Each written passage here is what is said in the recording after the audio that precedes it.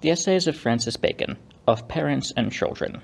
The joys of parents are secret, and so are their griefs and fears. They cannot utter the one, nor will they not utter the other. Children sweeten labors, but they make misfortunes more bitter. They increase the cares of life, but they mitigate the remembrance of death. The perpetuity by generation is common to beasts, but memory, merit, and noble works are proper to men, and surely a man will see the noblest works and foundations have proceeded from childless men, which have sought to express the images of their minds, where those of their bodies have failed. So the care of posterity is more in them that they have no posterity, that they are the first raisers of their houses, are most indulgent towards their children, beholding them as the continuance not only of their kind but of their work, and so both children and creatures. The difference in affection of parents towards their several children is many times unequal and sometimes unworthy, especially in the mother, as Solomon saith, "A wise son rejoiceth the father, but an ungracious son shames the mother. A man shall see where there is a house full of children, one or two of the eldest respected,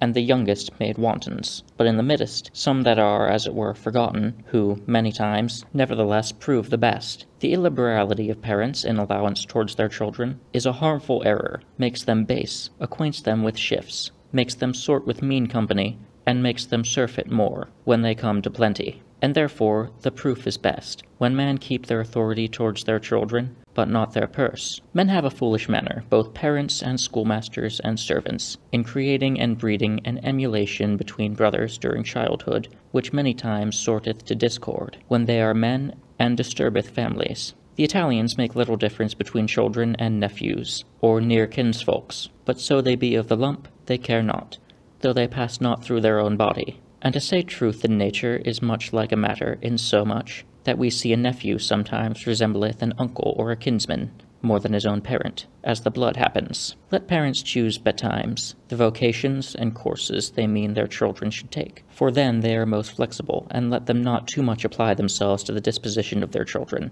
as thinking they will take best to that which they have most mind to. It is true that if the affection or aptness of the children be extraordinary, then it is good, not to cross it, but generally the precept is good. Optimum elige suae facile illud faciet consuetudo. Younger brothers are commonly fortunate, but seldom or never where the elder are disinherited.